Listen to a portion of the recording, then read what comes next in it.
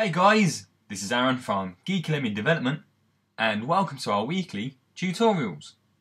And this week I'll be showing you how to save and load data in your application. Now in the simulator here, I have an example of what we'll be creating today.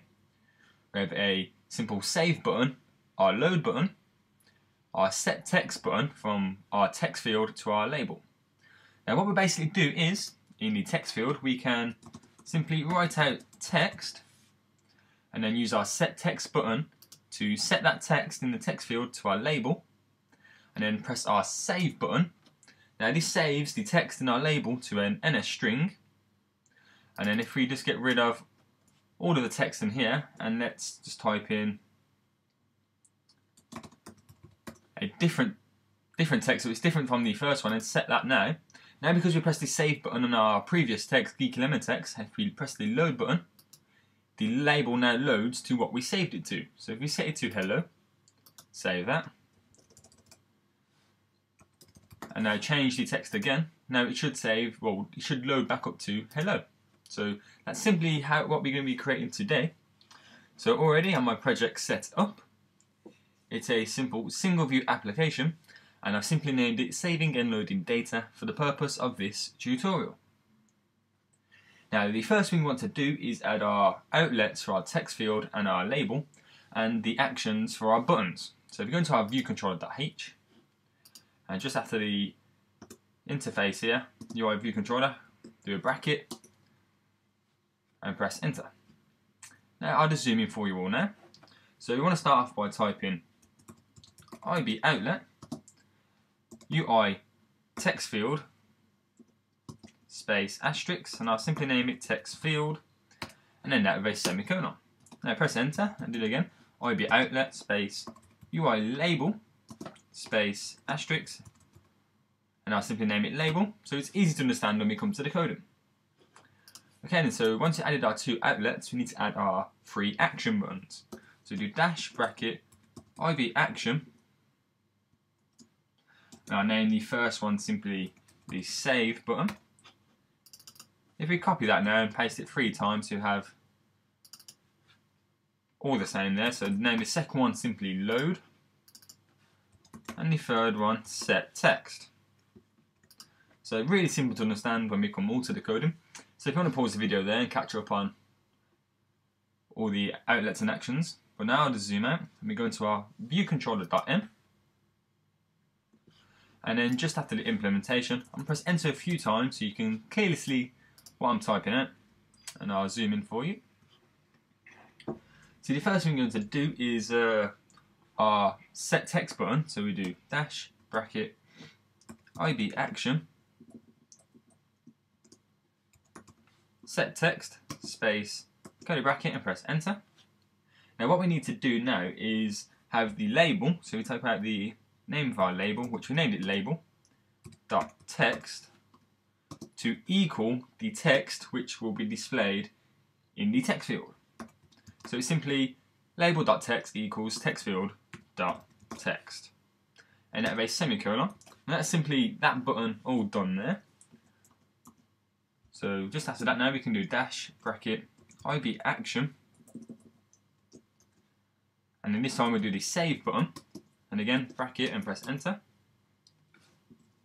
And what we need to do now is create an NS string for our label. So to do that we do NS string, and I'll name it simply save string space equals label.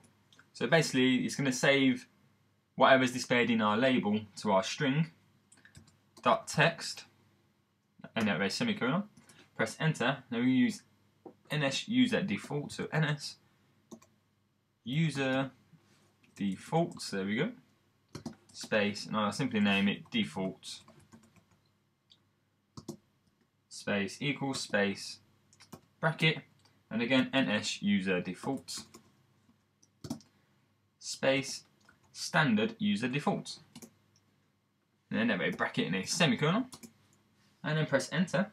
Now we do bracket default space set object, and in the ID we put the NS string which we named save string, And for the key, do @, quotation mark, and this time we'll put saved string, just to give it a simple name there.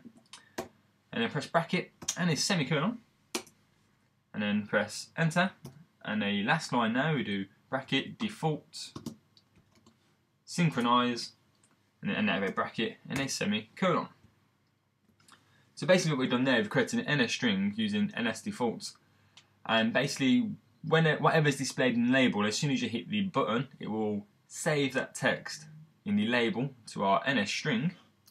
And now if we want to load the data in our NS string back to our label, we now need to create the load button. So we do dash bracket IB action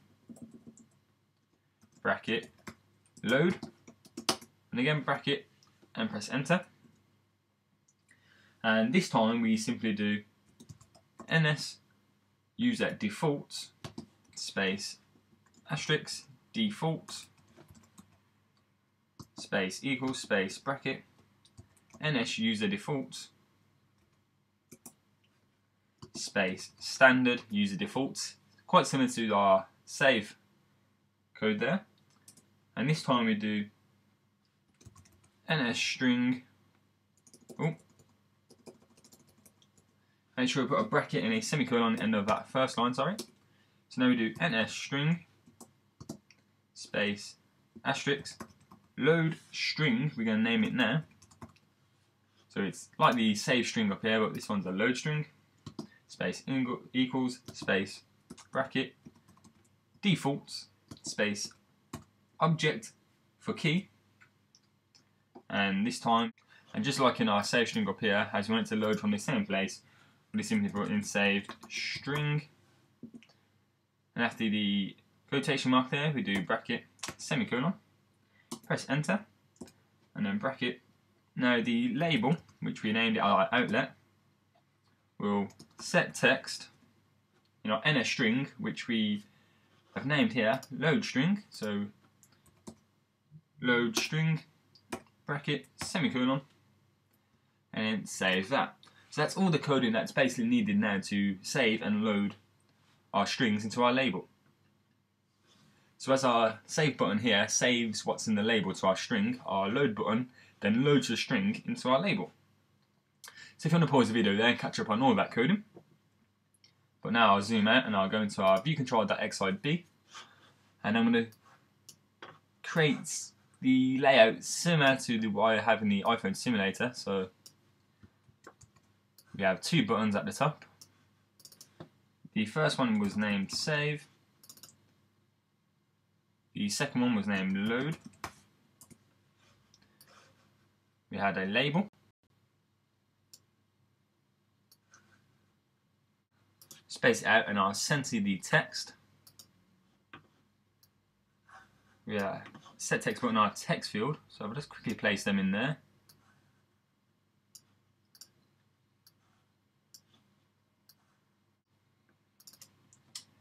And name this button here set text.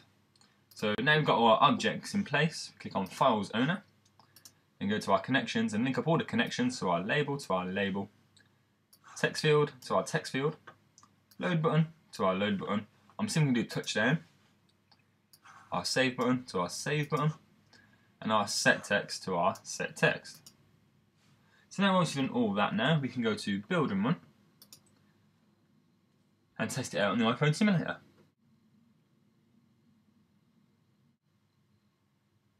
Okay then, so now once it's loaded in the iPhone simulator, we simply click on our text field and we simply type in some text. So type in "this tutorial is awesome," and if we set our text, it is now displayed in our label. We can then save the text, and now if we quit the iPhone simulator and then go back into build and run, so then the application has stopped running, it's completely quit.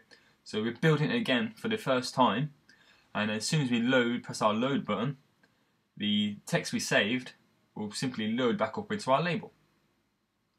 So if you just wait for the iPhone simulator to load back up, now once it's loaded, we press our load button, and it has remembered, or it has saved our text in a string, so we've quit the application, loaded it back up, and now the label is displaying what we saved.